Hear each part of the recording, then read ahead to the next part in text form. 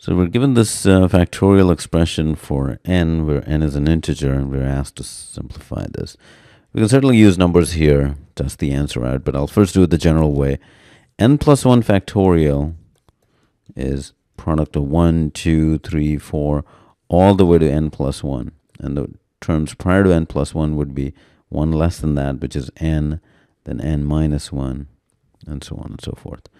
N factorial will be 1, 2, 3, 4, all the way to n. And you notice that the only difference between n plus 1 factorial and n factorial is this extra term. So when we divide them, this would just be n plus 1, because we divide these, this piece drops out, left with n plus 1. And then we need, we're subtracting n from this. So n plus 1 minus n, which is just 1. So that's the direct way to do this problem, and the answer would be B. You could certainly use numbers here.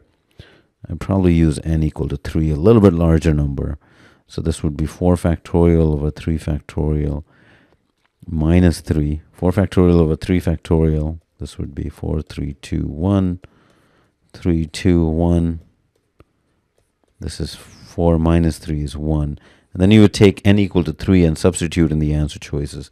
A is 0, B is 1, C would be 3, D would be 4, and then E would be 3 factorial, which is 6. So clearly the answer again here is B.